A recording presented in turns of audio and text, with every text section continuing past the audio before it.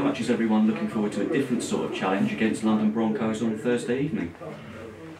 Honestly, not my thing, quizzes, sports quizzes. I know that sounds mad being a football coach, but I'm looking forward to it. It'd be great to meet the Broncos because I've been down there already and they're a great set of people.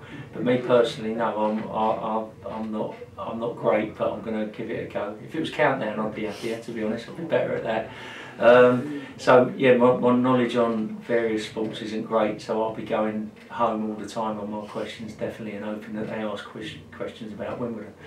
But no, it'd be a great night and looking forward to it. Who's good in these sorts of things? Who would you want to get in your team for this sort of situation? Rob will be good. If I think Rob's involved, his Wimbledon knowledge and general player knowledge is great.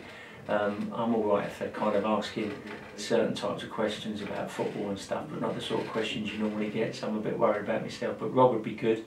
I'm not sure what players. Woody's got a good knowledge. Woody would be good.